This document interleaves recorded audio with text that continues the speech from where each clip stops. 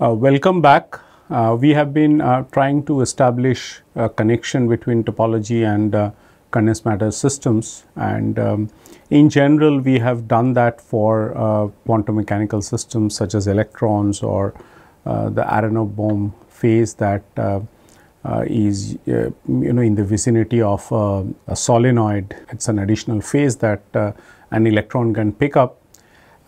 We are now more into the connection to condensed matter physics, and let me start with a topic which is quite important for understanding the later parts of this, and it's been used heavily in the study of condensed matter, and it's called as the second quantization. We'll have to understand these the way the Hamiltonians are deformed, etc., and why we bring in the topic of topology. So first we have to learn how to write down the Hamiltonian, and these techniques of second quantization will aid us in doing so. So we'll start with second quantization. That's a formalism, and this is a very important formalism in the study of either you talk about condensed matter physics or quantum field theory. It's very similar notations are used. Quantization. Okay, all right. So we this would be also interesting because we would like to write down the Hamiltonian in the tight binding form. Most of those Hamiltonians that we write later on would be having a tight binding form, and then we'll see that how a system is topological, the parameter regimes in which it becomes topological, and the properties that come along with. Okay. So why is this formalism important in general? So we are talking about many particle systems. Okay.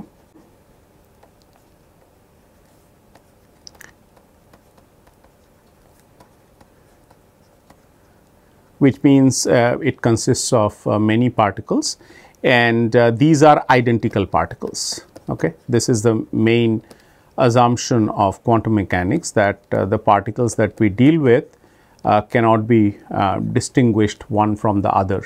Okay. So they all are absolutely identical, and this identical nature creates a problem, and in the following sense, that when you swap two particles, that is exchange two particles, the resulting wave function picks up a sign or may not pick up a sign depending on whether they are fermions or bosons respectively.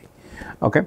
So if you have more than two particles, that's three particles, so you have to keep a track of two such swaps or exchanges and three such or rather one swap is swapping say A and B, and the other swap is say swapping A and C or B and C, and so on. Okay.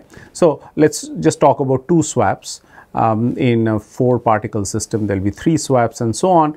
Each time you make a swap and you are dealing with fermions, then you have to change the sign in the following sense. We'll just show that. So this becomes a big problem to deal with a large number of particles, and we often have to deal with large number of particles because the formalism of statistical field theory demands that we are actually talking about a macroscopic number of particles, so that the statistical mechanics that we are familiar with can be applied.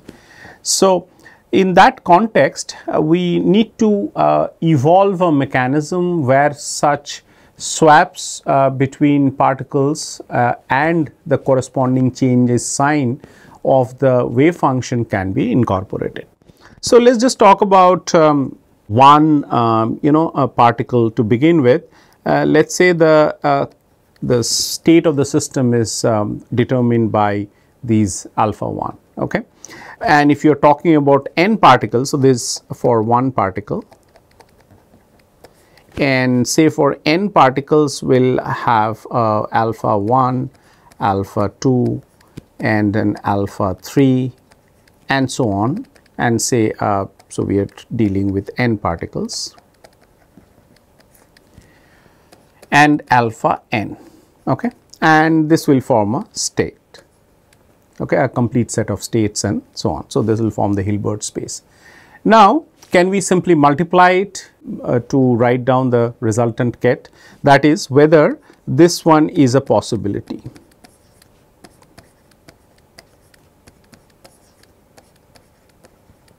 The inner product states and so on.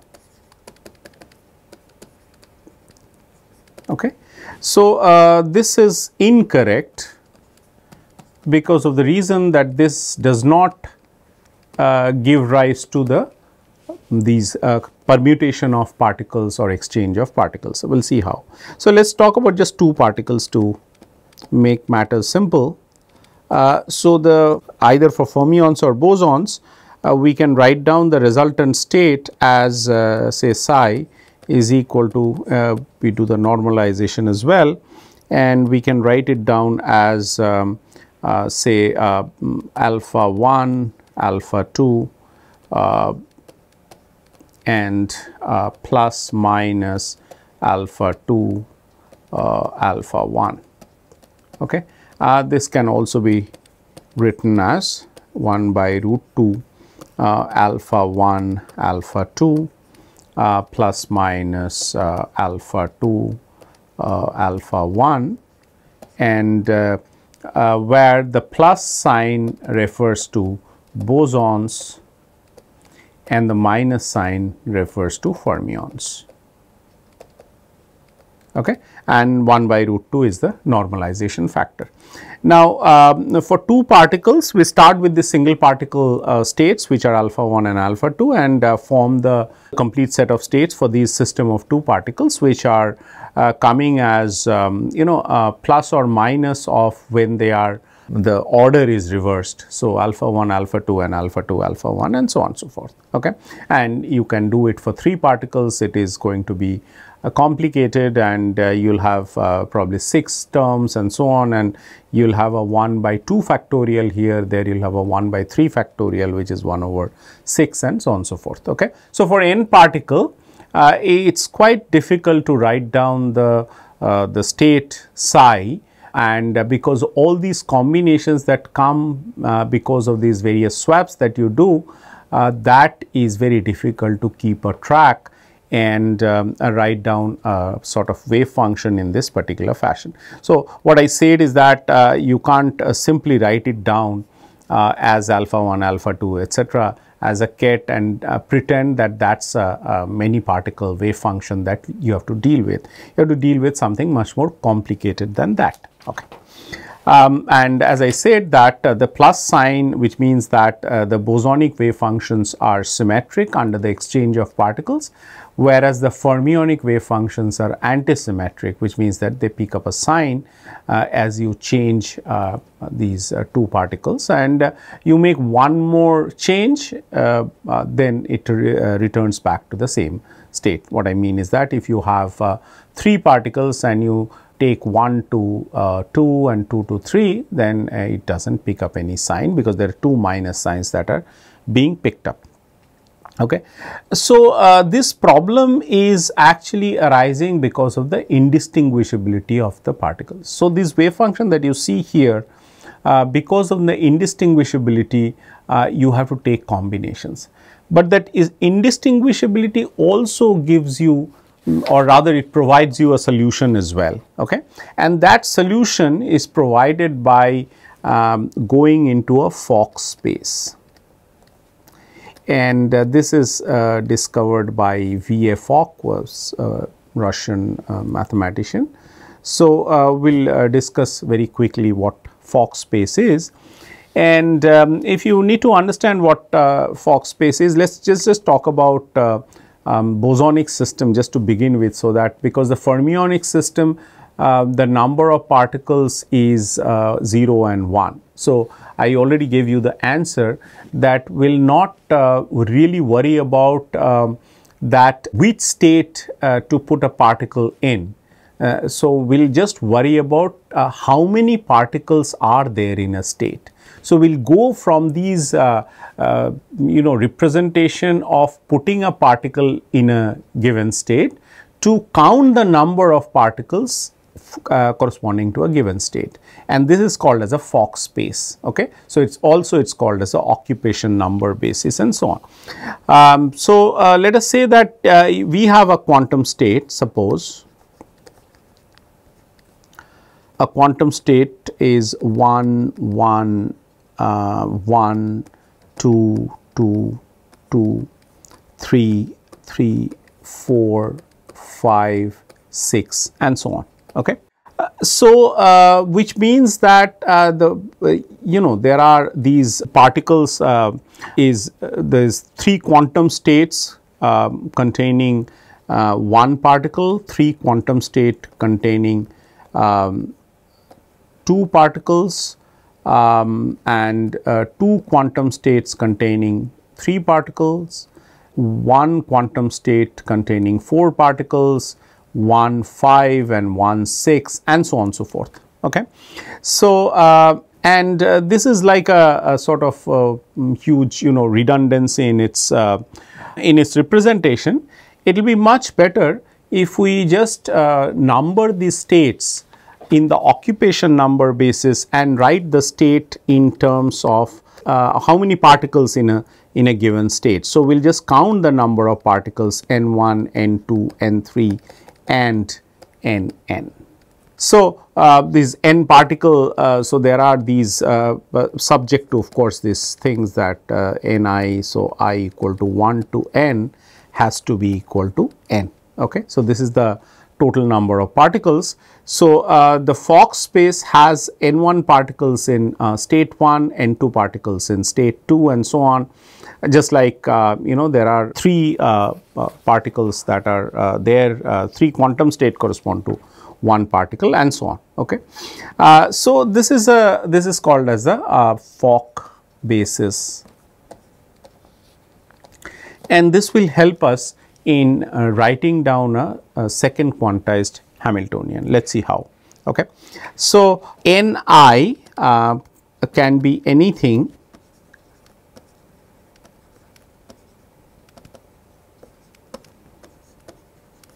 for bosons. Okay. So, this is an important point, and Ni is equal to 0 and 1 for fermions.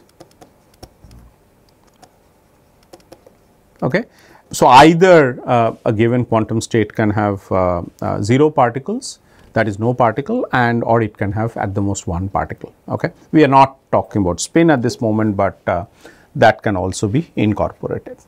This is basically provides you of course a simplification in writing an n particle state, and but then we still are not sure that how this representation is doing justice to this exchange of particles or the swap of the particles, and let us see how that is being done. So, that is done by using creation and annihilation operators.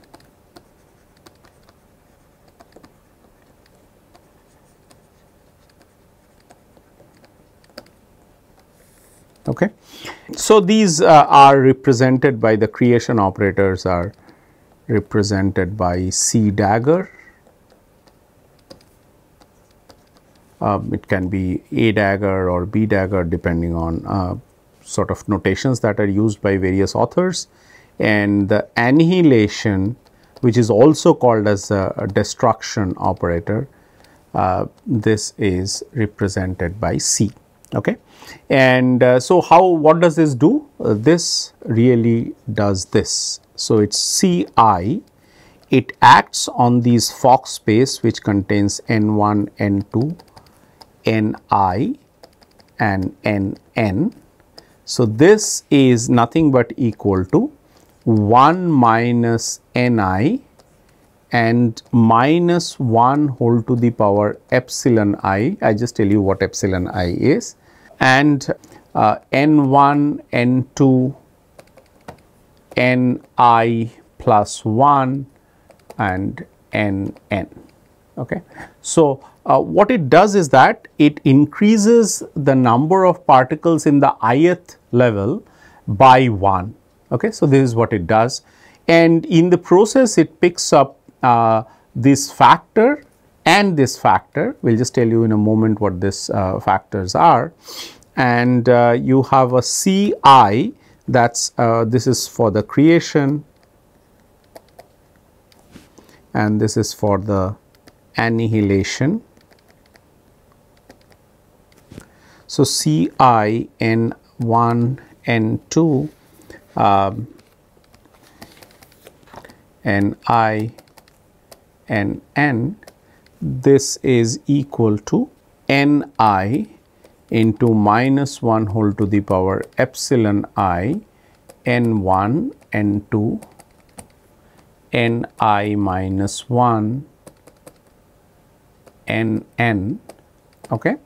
So, what is epsilon I? Epsilon I is a quantity that considers this swap.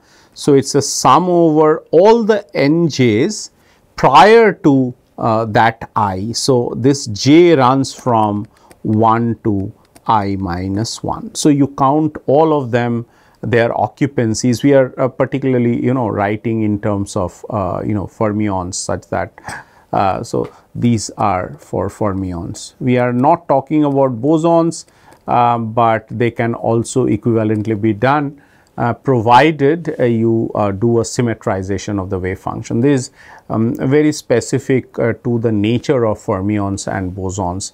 The fermions obey an antisymmetric property, whereas the bosons obey symmetric property. Wave function is symmetric under the exchange of particles.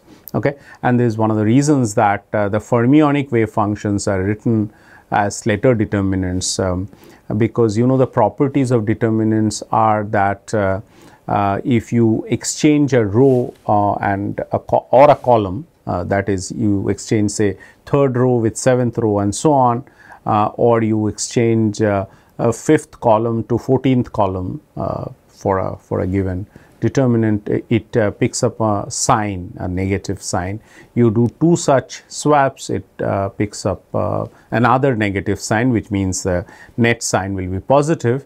And very importantly, if you make two of the rows or two of the columns identical, then the determinant is equal to 0, which is related to the exclusion principle, Pauli's exclusion principle, which says that no two particles will be allowed to occupy the same quantum state, okay, with all their quantum numbers to be identical. Okay, we are at this moment we are not talking about spins, but if they have different spins, then they can occupy. Okay. So, epsilon I, which is there in the exponent of this minus 1 whole to the power epsilon I, minus 1, so it is in the exponent of this minus 1, that takes care of these swapping of the particles. Okay. And these 1 minus Ni in this expression for the creation operator that you see, it ensures that if the particle already has an occupancy, that is if an electron is already sitting in this state, then no more addition can be done or it is allowed. So, this is that 1 minus Ni, and this Ni that you see, I am sorry I forgot to put an equality sign, and this Ni that you see is it makes sure that the occupancy can never be negative. Okay. So, it is either 0 or 1. Now, these things obey anti-commutation relation.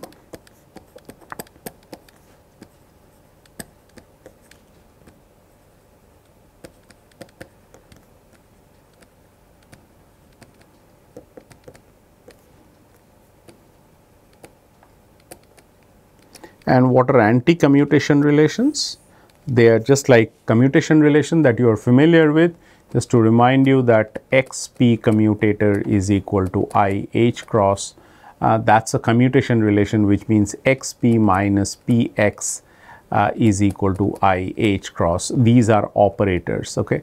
So, you can, if you want, you write it with a cap there. So, all these applies to the operators and so on. So, these are not just not quantities that we are talking about, and similarly there are like all these commutation relations that we are familiar with for the angular momentum, which is IH cross L. So, this is like it encodes a number of commutation relation for the components of the angular momentum.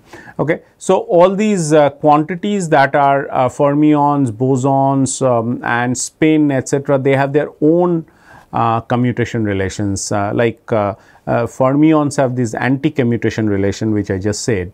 The bosons obey commutation relations, and the spins have their own commutation relations. Okay, they do not match with the ones for the fermions and the bosons. So, what I mean is the following. So, this is how it is written. Now, there are different notations that you might find, but mostly it is done written with a curly bracket instead of a square bracket. But sometimes a square bracket is followed by a plus sign. This also means anti-commutation, okay? Because there are opinion about notations that people follow. So, this is equal to Ci dagger Cj dagger plus Cj dagger Ci dagger, this is equal to 0.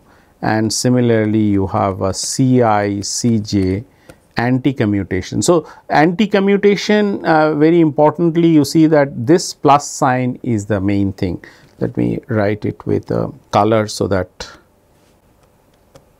you are sensitized about this, the main thing about the anti-commutation relation. So, it is Ci Cj plus a Cj Ci, and again this is equal to 0, and a Ci dagger Cj. So, this is equal to a Ci dagger Cj plus a Cj Ci dagger, and this is not equal to 0, but this is equal to a delta function, a Kronecker delta with delta ij. What it means is that if I equal to j, then this is equal to 1, that is if you have Ci dagger Ci plus Ci dagger Ci, then of course this is equal to 1, and so on. Okay. And there are various properties that we can talk about, the number operator and so on, which you will see. Okay. So, these anti-commutations that you see are they ensure that there is a this plus sign actually or the anti-commutation relation ensures that there is a -1 whole to the power epsilon I, and that will take care of all the swaps that are affected in writing down the many particle wave function. So, we will write down the ket as n1 nn, this is equal to a C1 dagger and a Cn n dagger whole to the power n 1 n n, and multiplying by or rather operating, not multiplying, it is operating on a 0, and this is actually a many body vacuum.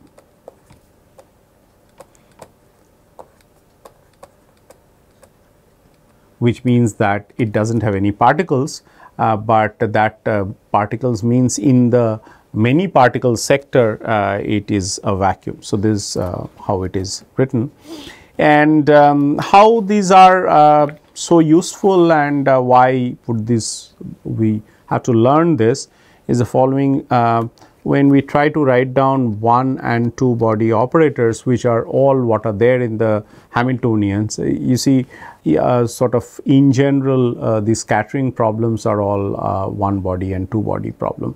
A 1 body problem is that expresses the kinetic energy of the particle, the body it's just 1 body, how it moves and so on.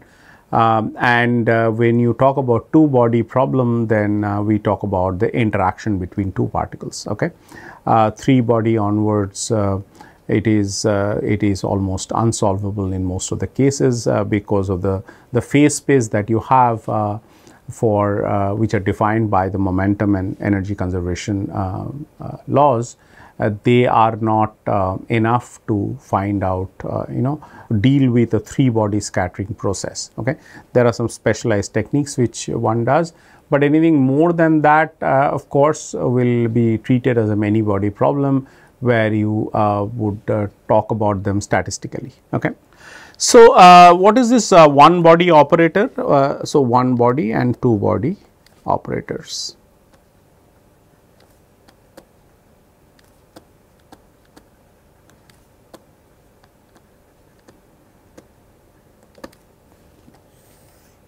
Okay. So, let me write down a kinetic energy which is equal to sum of the all the kinetic energies.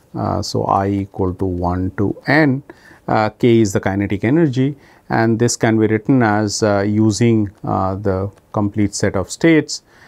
We can write this down as alpha alpha. So, this will give you, I will tell you that, and this is that k and beta beta and so on. Okay. So, alpha and beta are single particle states, and these alpha this is called as an outer product, and these a completeless relation would give this, and similarly for the betas they would give this as well. Okay. So, this is why the this I should write it with a I and so on. Okay. So, these are the so this is an I and so on. Okay. So, I just introduced this complete set of states, and then we can write this down as alpha and beta and I and so on, and then we can write this as alpha and then k I and then beta, and then we can sort of take a alpha and beta and so on. Okay. So, that we use this and it is also alpha equal to 1 and beta equal to 1. So, we left multiply by a vector which is alpha. So, it is a ket of alpha. So, that this becomes equal to 1, and we use a beta here which becomes equal to 1, and that is because we can multiply a 1 here. And so, these are written in terms of the matrix elements. So, these are alpha, beta and I, and this is like alpha, k, I, beta and C alpha dagger 0. So, alpha is written in terms of C alpha and a vacuum, and the beta is written as a 0 and a C beta. And this will also become equal to 1 because 0 is as much of an element of that Hilbert space as any other. So, this is finally what you get is alpha beta I is like a alpha k I beta and a C alpha dagger C beta, and this is a form of the one body operator. Okay. So, this is a number which is the expectation value of these k I. Say for example, in a continuum sense, this is like minus h cross square by 2m d2 dx2, and then you write down alpha and beta, and then this is the operator that comes out. So, it is a C alpha dagger C beta. So, if alpha and beta are, say for example, states that are they denote say position or something, okay, then this will be like a C I dagger C j and so on and so forth. Okay. And similarly, we can also write down this. I will not go in, but you can see this. We can write this down as for the potential energy. So, this V is equal to alpha beta alpha prime beta prime. So, this will be like a alpha beta and a V alpha prime beta prime, and this will be like C alpha dagger C beta dagger C beta prime C alpha prime and so on. Okay.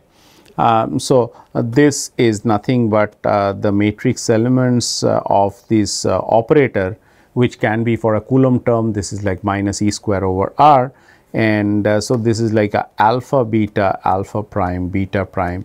So, the matrix element is this and the operator is here. Okay. So, the matrix element is given by this V alpha beta alpha prime beta prime and so on. Okay. So, this is quite helpful, and it will help us to write down these tight binding Hamiltonians that will be extensively discussing throughout this course. Okay. then it will be made clear, or rather it will be more clear, that why we have introduced these notations.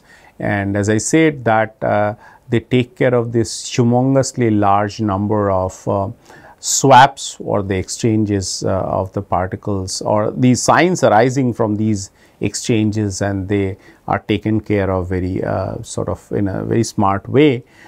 So first we write down the Fox states, and then we introduce the these C and C dagger operators and their anti-commutation relations. We are talking about fermions, but similar way one can talk about bosons as well. The formalism leaves is exactly the same, excepting that we would be talking about commutation relations instead of anti-commutation relations. All right. So these are Hamiltonians. Now we are slowly, moving towards condensed matter physics, which deals with Hamiltonians for a given system, its energy levels, and so on. And these energy levels are called as the, the band structure, E as a function of k. Usually we plot it as a function of k. So so these Hamiltonian, and let's talk about the Hamiltonian and relationship with topology.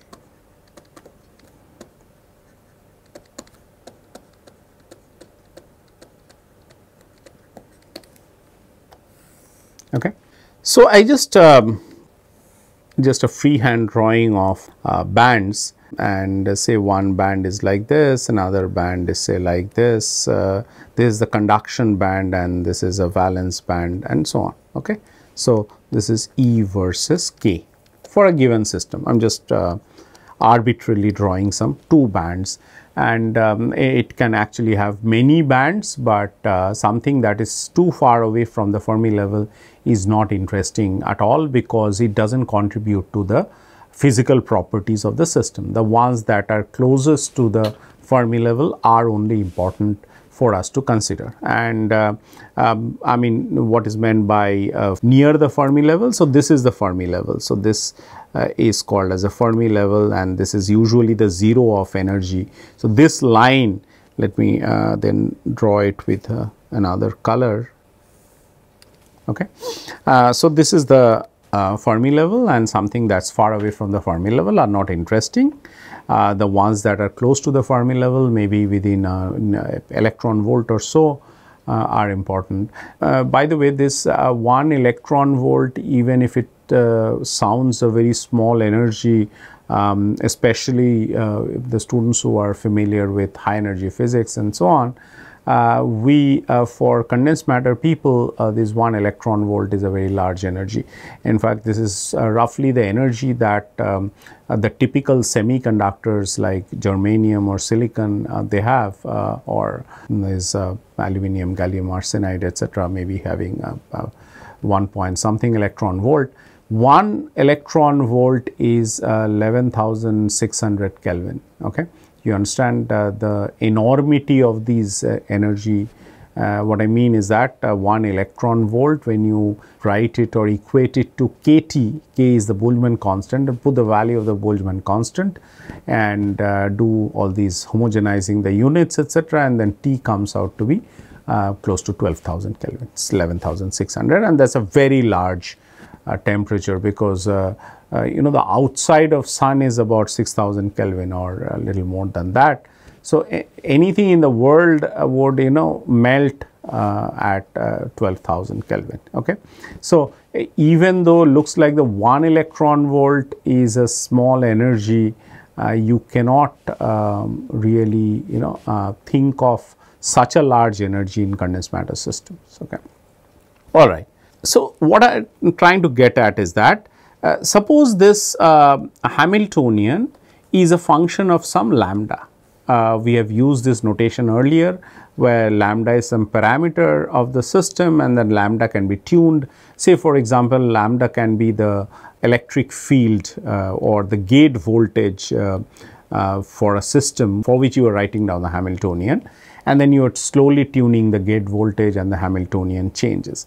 And say the Hamiltonian changes in this manner that as a function of lambda, it's sort of, there are only two levels that I wrote down, and then it sort of these two energy levels in the both in the conduction and the valence band, they get slightly, they change slightly as it's shown here, but they do not cross the Fermi energy. Again, the Fermi energy is at the middle. Okay. So, now I am not plotting it as a function of k. I say I am at a given k, and then I am plotting it as a function of lambda. Okay. Do not mind, this is just an example that I am giving. The plots look same versus k. K is the wave vector, by the way. So, let me write that. K is the wave vector and lambda is some parameter.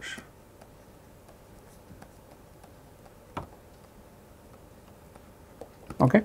Some parameters such as gate voltage, or say spin orbit coupling, and which can be tuned by using some external means, etc. So, it can be anything, and I am just showing that that a situation in which it is changing with lambda. But let me show another situation where again I will show the Fermi energy with red, and so it happens like this and so on. Okay. Again as a function of lambda. So, this is E versus lambda and so on. Now, see, there is a big difference between this picture, let us call this as 1 and let us call this as 2. Okay. In 1 and 2, the difference is that the number of levels, the number of energy levels, or the number of bands, energy levels below the Fermi energy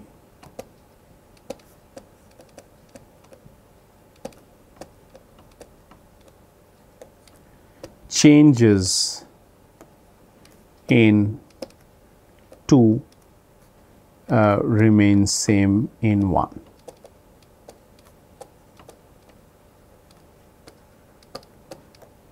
Okay. So, 1 means this 1, and when I say 2, what I mean is that's Roman 2, the figure I am referring to. Okay. Now, let me sort of changes in 2 and remains same in 1 we underline, and this will decide that whether the system is topologically equivalent as lambda is being is tuned, this parameter lambda is tuned.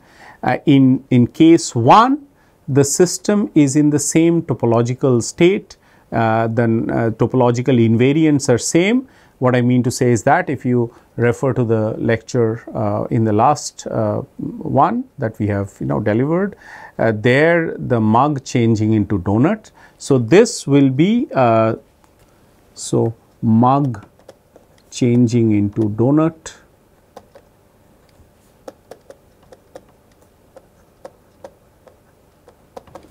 the systems are topologically equivalent. We said a number of times that a smooth deformation of the system from the mug to the donut leaves the system topologically same. That is their identical, because there is just one hole, it just counts the number of genus present in the system. So, where you hold the cup is the hole that it transforms into the donut, and that is only thing that happens. Okay. The system remains topologically same. Okay. So, these are the two inferences that comes out. Okay. These two inferences emerge from this particular plot. This is just a just a schematic plot. Do not worry too much about this. I have just shown two energy levels, 2 below the Fermi energy, 2 above the Fermi energy, and so on. However, here these systems are topologically distinct.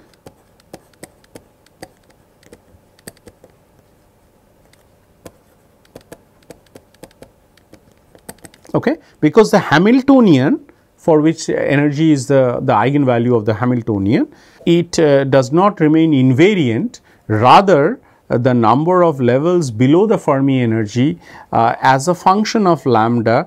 Till this point there are 2 levels above and 2 levels below, but this point onwards, whatever that point is, let us call that as lambda c, that point onwards there are 3 levels below, and which is not the same as 2 levels. So, the system undergoes a topological phase transition, which means that there is a gap closing scenario that occurs, which means that you are puncturing or you are tearing something in order to create a different, either a differently topological system, that it has different topological invariant, that is you are making a mug into by somehow piercing it or breaking it or drilling some hole into it, you are creating another genus, that is it sort of is equivalent to now a spectacles, the pair of spectacles that people wear.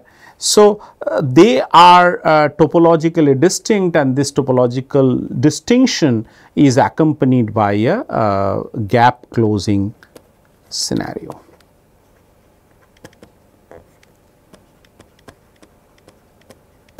So, these are the 2 important features of these 2 things that, or these 2 plots that I have drawn. Okay.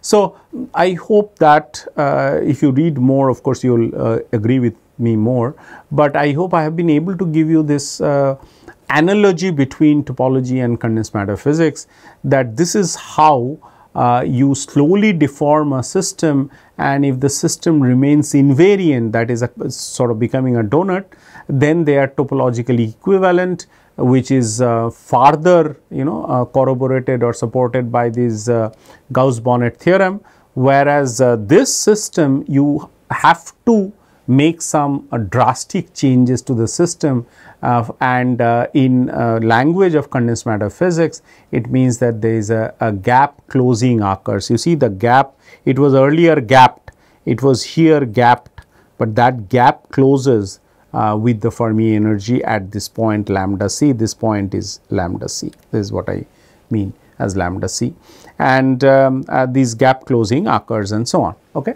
So, then the system does not remain topologically equivalent, that is a mug donut sort of in that sense the equality or the similarity does not remain, and one actually gets a different system. Okay. So, one the Hamiltonian representing the 2 systems before lambda c and after lambda c are not topologically equivalent. Okay. The topological invariant changes. Okay.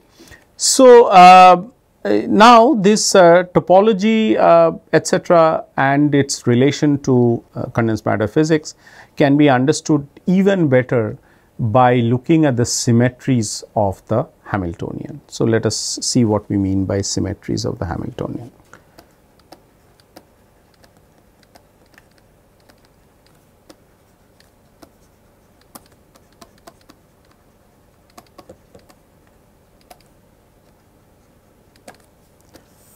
So, every day we come across a lot of symmetric objects, say for example, a circle is a very symmetric object. If you sort of turn it, make a rotation by some angle theta, you will not be able to distinguish whether it is an earlier circle or a new circle which is rotated by theta, or say a sphere, or there are many symmetric objects. There are like many things in nature which are symmetric. Suppose these leaves that you see which have got a symmetry. There are these alphabets, many of the alphabets have got symmetries along various lines, like for example O has a symmetry about any of the axis, or M has a symmetry about the vertical axis, and so on. Okay. So, these Hamiltonians also have certain symmetries, and these symmetries dictate whether as a function of lambda, whether the system will undergo a topological phase transition or will remain equivalent to the original system as you change lambda. Okay. So, these symmetries are really distinct from the crystal symmetries, These crystal symmetries come in say all these group theory that you might have studied, in which people talk about symmetries such as C4V symmetry, C6 symmetry, and so on and so forth. So these are distinct than that. And there are a few symmetries which are really important, and we'll study them. And one of them is called as a time reversal symmetry.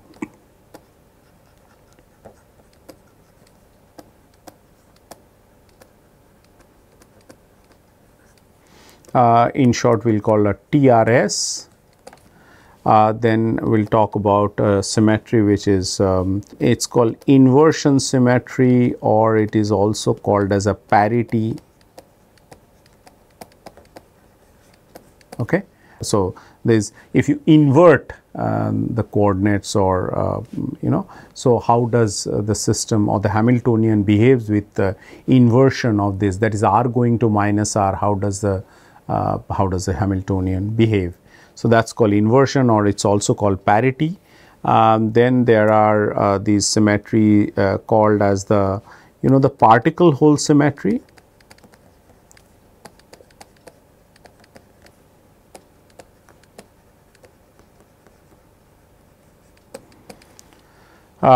It's called PHS.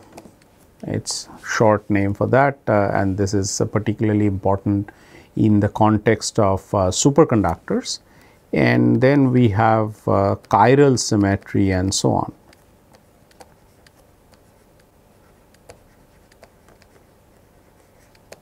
Okay. Now this particle hole symmetry is also called as a charge conjugation symmetry.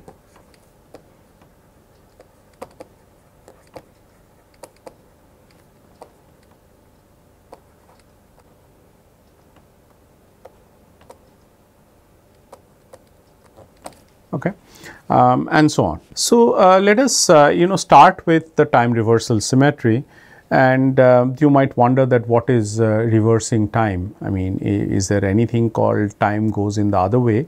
That's not true. What we still do is that we want to understand whether the system moving on the towards the right with a velocity v, whether that scenario remains unchanged as the particle moves in the other direction with minus v. Okay. So if the direction of motion of a certain particle which is expressing you know, being expressed by the Hamiltonian, if that changes, or that changes sign, then what happens to the Hamiltonian? Does the Hamiltonian remain same, and so on? And we'll see that this has very significant you know, effects on the condensed matter physics, because there's something called Kramer's degeneracy that will emerge. Just talk about it. You know. So let's talk about time reversal symmetry.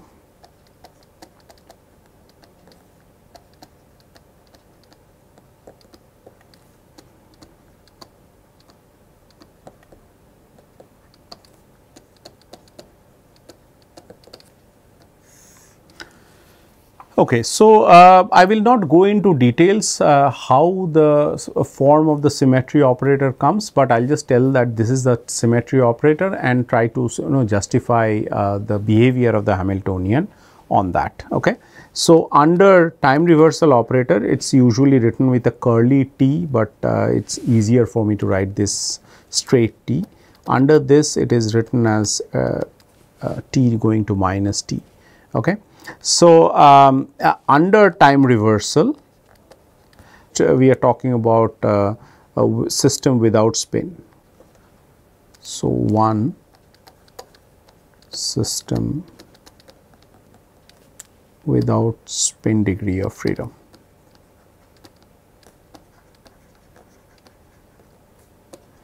And you might wonder that if you are talking about electronic systems, or even bosonic systems, they have spins. Okay, so how can you ignore spins? And we can ignore spins in a variety of cases. Suppose the system is spin polarized, which means that it has only spins pointing in the, say, talking about a spin half, pointing in the positive z direction, in which case you have only that kind of systems, and or they are pointing in the opposite direction. Okay. So, now the system does not distinguish between the particles pointing in the opposite, the spins pointing in the positive z direction or negative z direction. If it does not do that, there is no term that mixes the spin, one kind of spin to another, then you can just talk about one kind of spin and then extend that analysis to the other kind of spin as well. And then the spin really does not arise into the discussion that we carry on later on. And you just put a, if you need to sum over both the spins, you do a factor of, put a factor of 2, but otherwise the spin does not enter into the discussion. So, so under TRS, this T, T small t goes to minus T, and the Hamiltonian commutes with the time reversal operator. Okay. So, time reversal operator simply changes T to minus T, and the Hamiltonian commutes with that. Now, if you want to know that my Hamiltonian may not only contain T, it contains X and P and so on and so forth. I will show you all these properties. So, A, if it is T X T inverse, this is how it is, the operation is talked about or discussed. It is T X T inverse is equal to X, then you have T P T inverse is equal to minus P. So, the X, that is the position variable, does not change sign, but P, which is equal to V over T or dV dt or dP dt, I mean this is like it involves P is equal to mV. So, it has a V, V has a X by T, since T changes sign, so P has to change sign. So, so this is another one, and the important thing is that if it gets a I anywhere, which is I equal to root over minus 1, then it changes it over to minus I. Okay. So, and if you like, T L T inverse, that is L is the angular momentum, that also picks up a negative sign. Okay. So, if you want a little more on that, it is not required, but then X and P is I H cross, we know. So, this is equal to T I H cross T inverse, and by the third property or C property, T I T inverse will become equal to minus 1. So, this becomes equal to minus I H cross, which is equal to a minus X P commutator. Okay. So, X P commutator does not remain invariant. So, let us go to this F. So, that tells you that if you have a real space second quantized operator T C J, for example, T inverse. So, this remains same. However, T C J dagger T inverse, that also of course remains same. But if you write it in the K space, that is a wave vector space, so T C K T inverse, this is equal to C of minus K. Okay. And similarly for the K. So, this is F, G, H and so on. So, I am talking about this C in the K space. We have not specified earlier what alpha and beta are. They could be valid momentum states written in the momentum eigenbasis or in the position eigenbasis. So, this is what it does. So, in this thing, what turns out is that the form of T is equal to the complex conjugation. Okay. So, K is complex conjugation.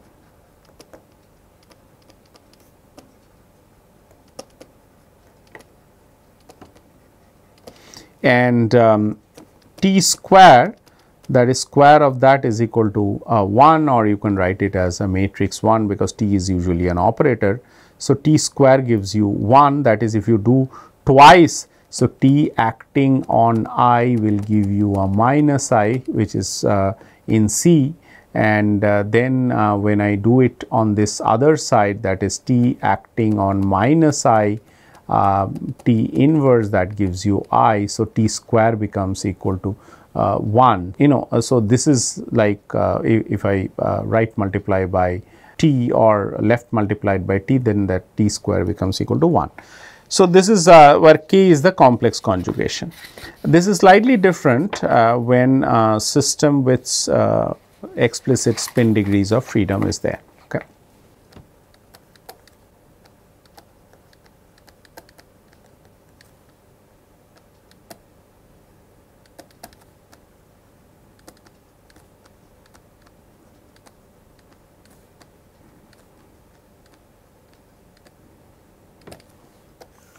Okay, and we are talking about spin half.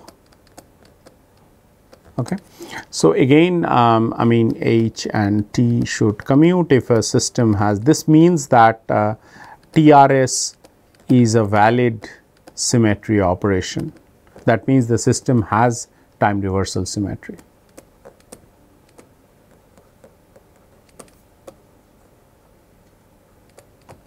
Okay. So, it is written as the operator is now no longer just k or the complex conjugation, and we also have t acting on the wave function will give me say psi t, and the psi t and psi are distinct, and so psi and psi t this is equal to 0, both psi has eigenvalues, that is E as the eigenvalue, and psi t also has E as the eigenvalue. What it means is that H acting on psi will give you E psi, and H acting on psi t gives you E psi t. I am telling you all the results a priori, and this is nothing but what is called as a Kramer's degeneracy. This along with this condition. Okay. So, for a given system, if the system has time reversal symmetry, in that case the wave function psi corresponds to an energy E. There is also the time reversed state, which is psi t here, where you apply psi on the I mean the time reversal operator on the psi and it becomes a psi t, then the inner product of psi and psi t is 0. That says that these are orthogonal states, psi and psi t, and each of them have energy E, that is H acting on psi will give you E psi, and H acting on psi t will also give you E psi t. Okay. So, the time reversal operator in this particular case has a form which is exponential I sy.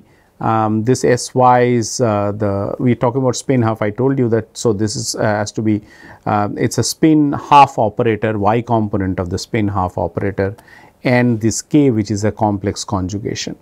And if you write down S is equal to H cross by 2 sigma, in order to convert that into Pauli matrices, then this becomes equal to e to the power minus I pi by 2 H cross by 2. Yeah, sorry, I forgot this H cross. So, it is H cross and then a sigma y and a k. Okay. So, this is the form of the operator for a system with spin degrees of freedom. So, if you take a t square, now what is this exponential minus I pi by 2 H cross sigma y? How to calculate this? If you remember that it is a exponential I theta sigma dot n. This is how the exponentiation of the Pauli matrices are done. Sigma is the Pauli matrix which has components sigma x, sigma y and sigma z, and n cap is just a direction. This is equal to, by using this de Moivre's theorem and properties of these Pauli matrices, it is equal to this, and I sigma dot n cap sine theta. Now, here you see theta is equal to pi by 2 and n cap is equal to y cap. Okay. So, the first term goes to 0 and the second term gives you, so this is a minus. So, there is a minus, there is a plus minus, there is a plus minus. So, exponential minus I pi by 2 h cross sigma y, you can take h cross equal to 1 if you like.